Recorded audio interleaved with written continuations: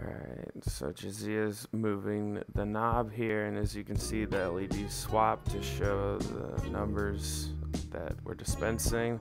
The red light is going, showing that it's low when it needs to be replaced. This is showing he's pressing the on button. It's dispensing now.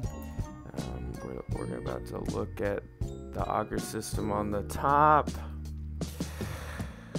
And there you go, you can see the auger spinning, moving the sugar down into the cup for the specified amount, around a half cup.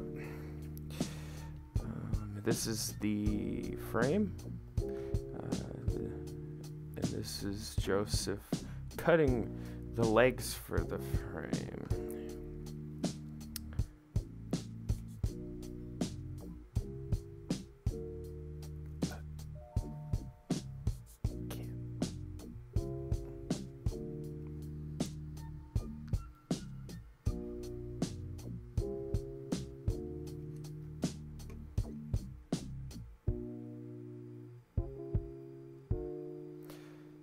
And this is him cutting the legs to be the right size, because when he cut them originally, they were too long.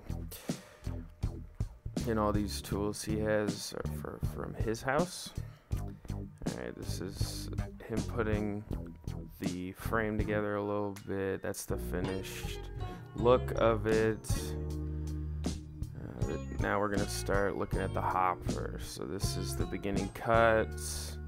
He's breaking it together right now, and this is the finished look at the hopper. It was made from bent metal.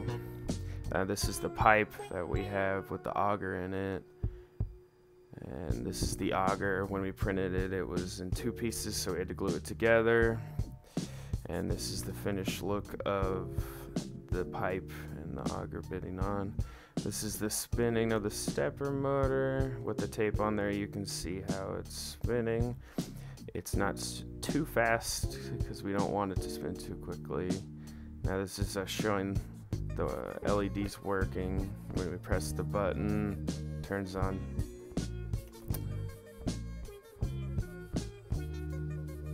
Yeah. It's very interesting.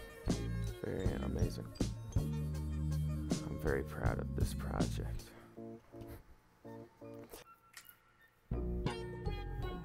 Alright, now this is the limit switch. It allows us to control it manually instead of having to use the laptop. It's what makes the button work.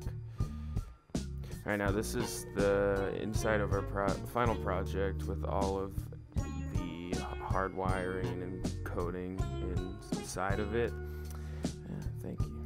Thank you for watching this amazing video made by Piyush.